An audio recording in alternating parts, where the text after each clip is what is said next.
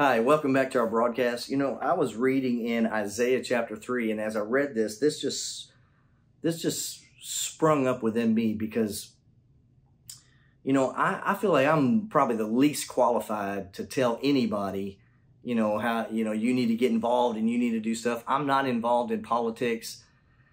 I'm not most of it I don't even understand, things that they do, but the one thing I do understand is I understand a relationship with God. I understand a relationship with my Heavenly Father. And I lean on Him because in my own self, I can't do anything apart from Him. I'm not a good dad without Him. I'm not a good husband without Him. I'm not a good friend without Him.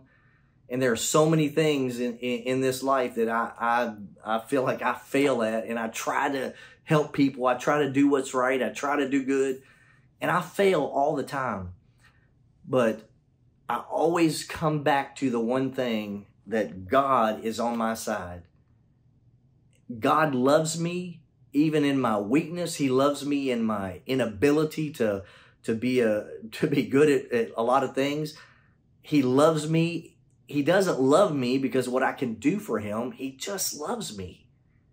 And our world needs to know this love of God. Our nation needs to get back to bringing God back into our nation, because God is love. People are crying out, and they're trying to find themselves. They're trying to find acceptance in all these crazy things, and there's all these identity things that they're trying to fit in. They're trying to find themselves. They're trying to, feel good about themselves. And the truth is, if they come to God if they just come to Him, He has already accepted me. He's not turning anybody away. But when we try to live our life apart from Him, there is darkness there. There's emptiness, because it can only be filled by our relationship with Him. And when I'm struggling, when I want to, Lord, our nation, it seems like that, everything's going crazy. Then I read this verse in Isaiah chapter 3, when it's talking about all this judgment coming against Judah because their wickedness and the evil things they're doing. They don't trust the Lord. They're not obeying the Lord. They're worshiping idols, and they're killing innocent children. They're sacrificing children to idols. And all of these evil things, and they're chasing after other gods instead of the one true God throughout all of their existence has led them and taken care of them and provided for them, and they're running after something else. But then he goes on to say in verse 10, tell the godly that all will be well for them.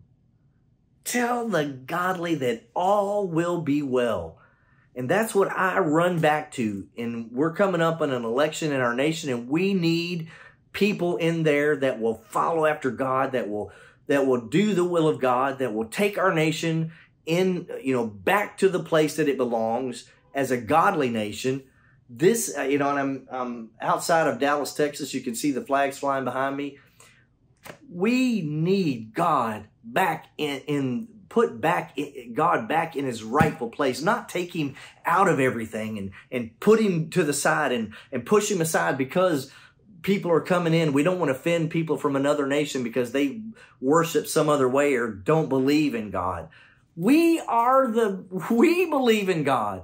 If they come to our nation, fine.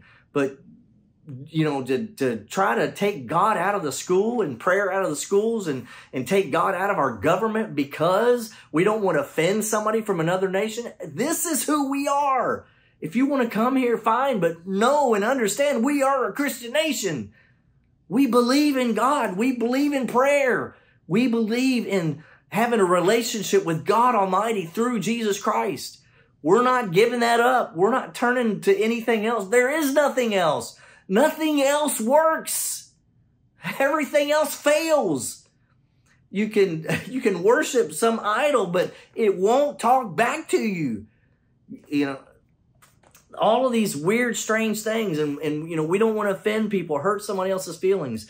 But we need God in our life, in our nation, in everything that we do. In the end, Jesus Christ is coming back, and all that's going to be left is the kingdom of heaven. There will be nothing else. Every person that's ever lived on the earth or will ever live will stand before Almighty God. Not Buddha or Baal or any other weird idol or some kind of God. They're going to stand before God, the creator of the universe. And they say, well, I don't believe that. Well, it doesn't matter. When you stand there, you're going to be a believer. But I don't want to be a believer when it's too late. But we as believers, we need to get back on our faith and believe God for this nation. Believe God for righteous people to get into the offices that are making laws, that are making the guidelines for this nation, that we as in America will once again be the strongest nation to get the gospel out. Not that we need everybody else coming to America to give us the gospel, but that we will get the gospel out. This nation was founded to worship God.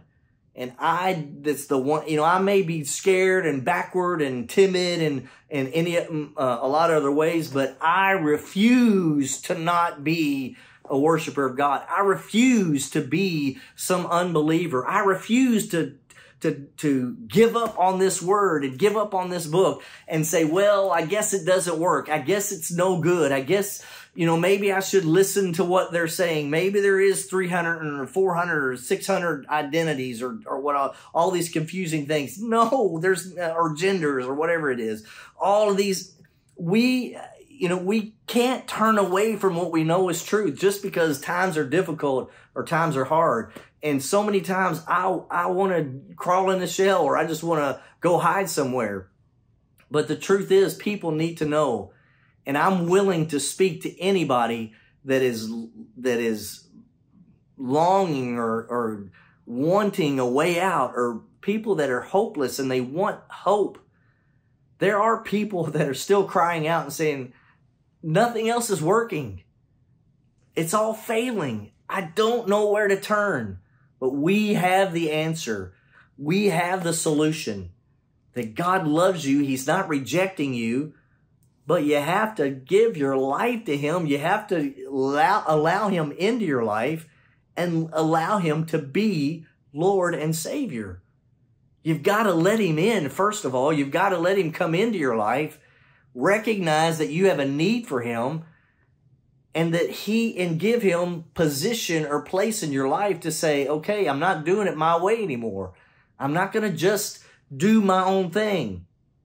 If you say it's wrong, then it's wrong. If you say to turn, I'm turning.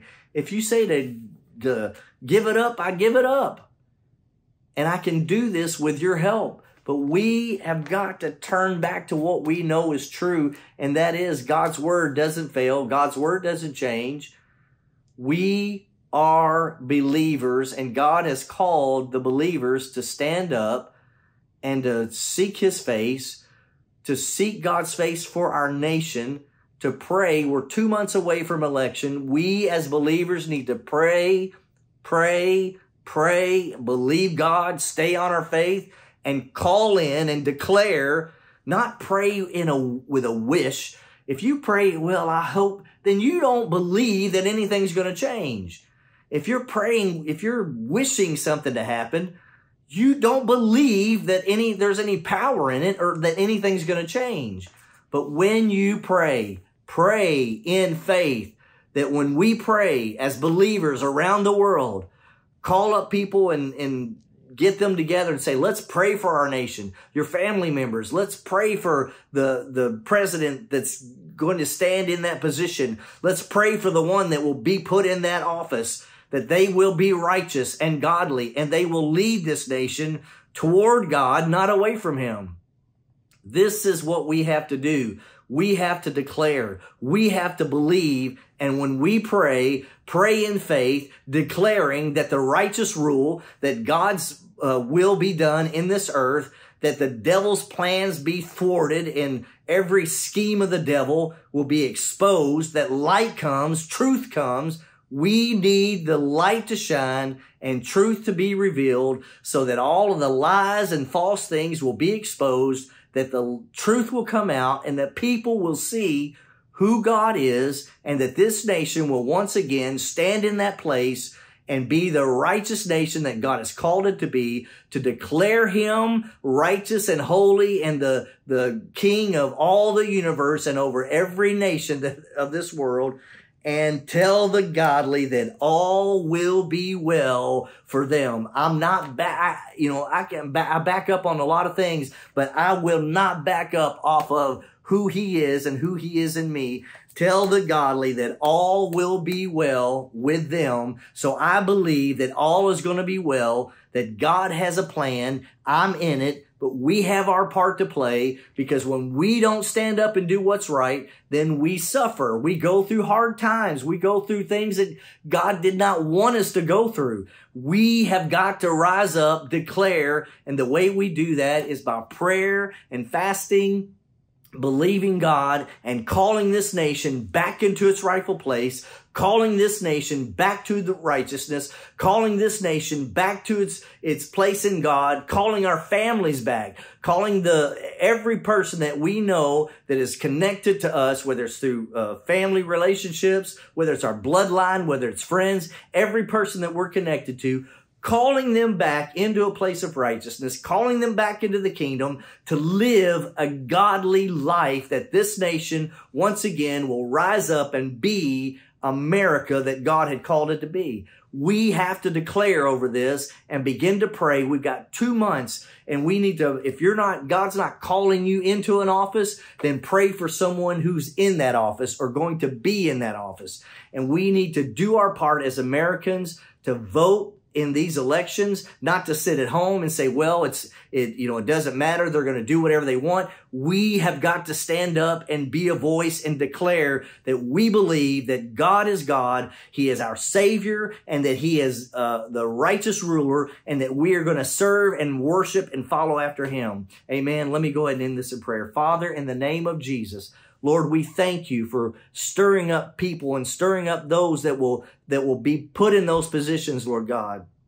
We pray for every person that, Lord, you have moved upon their heart. And Father, we pray in the name of Jesus for people to come alongside them, to hold them up, to support them financially, Lord, and to get the righteous people in the offices to declare your word, to declare your works, and Lord God, to make guidelines and rules and change the laws, Lord God, for righteous sake, and for our nation to once again be that righteous nation that you have called it to be. Lord, we pray over America. We pray for the rulers and the leaders in our nation, Lord God. For all of those that stand in authority, Lord, the police officers and governors and judges, Lord, we pray righteousness over them. And Lord, if there are any ones that will refuse to hear you, refuse to serve you, refuse to follow after you, Lord God, that they would be removed out of office in the name of Jesus. Lord, we pray for the nation of Israel, and Lord God, every other Christian nation that is rising up, and for nations to turn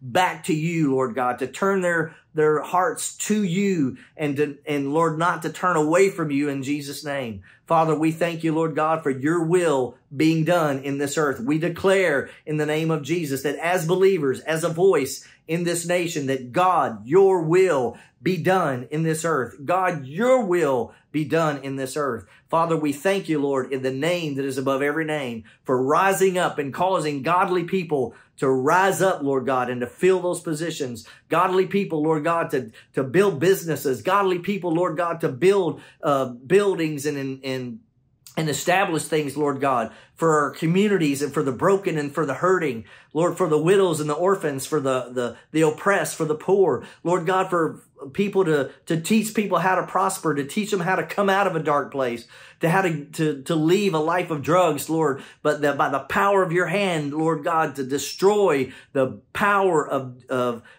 alcohol and drugs, that demonic influence, Lord God, that holds so many people in addiction. Father, we thank you, Lord, and we declare over them freedom in Jesus' name. We declare over them healing, Lord, for their mind, their will, or their mind and their emotions, Lord God. The suffering that's going on the inside of the oppression, Lord, we thank you for touching them in the name that is above every name. And Lord God, for our nation, once again, to call you blessed and be the righteous nation in Jesus' name.